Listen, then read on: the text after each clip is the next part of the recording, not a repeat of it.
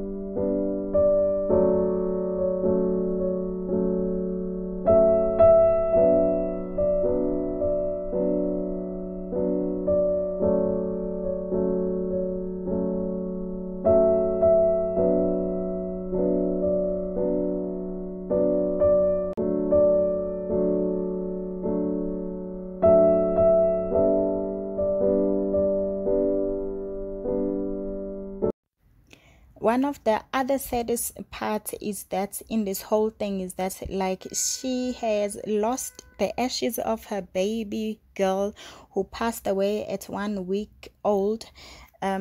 She says the ashes were in the house, and this is what she says: losing Amani's ashes in this fire from hell has got to the greatest lessons of letting go I could ever have had to experience. Honestly, that is just like a double tragedy, you know. You're losing the house, and then while you're losing the house, you have to lose your child again, like the remains of your child, you know, like which was the memory of what she had, you know, of her child, one of the memories she had. And it's just a sad loss in a way, you know.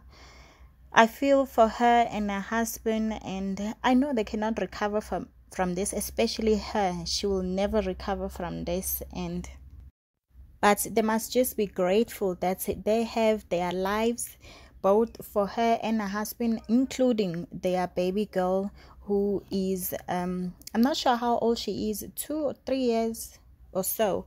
But in all of this, they must just keep believing in God and, you know, looking forward to life.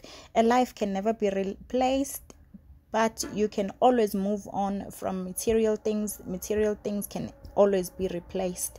Comment down below and hit the subscribe button and turn on the notification so that you don't miss any video uploads. See you on my next upload. Mwah.